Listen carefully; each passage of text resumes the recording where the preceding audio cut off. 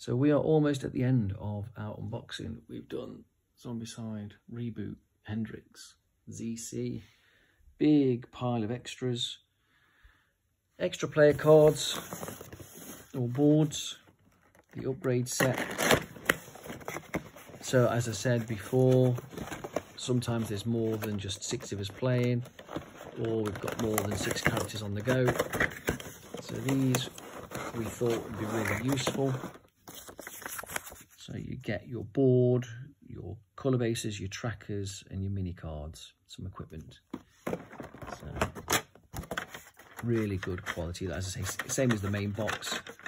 Just love this to make it so much better that you don't run the risk of fraying the cards. Let's hope they're underneath. There we go. Underneath you have some equipment cards, your base colours. So obviously some of these are going to be the same. I'm assuming that these 6 are the same colours that you get into the main box.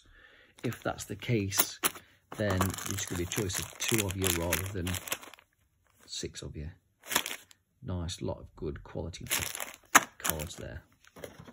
So that is your extra players box.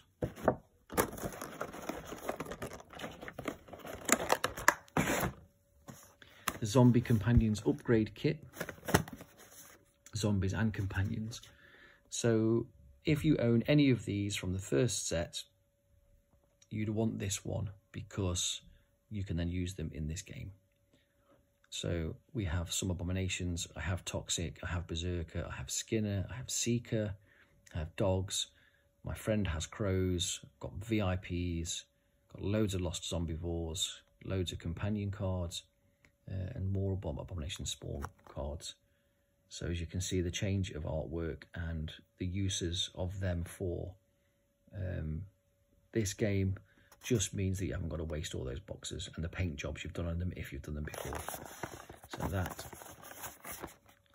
is your Zombies and Companions upgrade kit. Contents wise,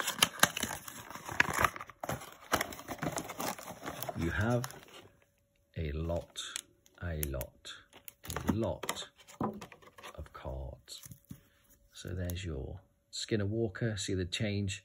So artwork wise, and then also how many are spawning each level. And your standard or a Toxic Abomination.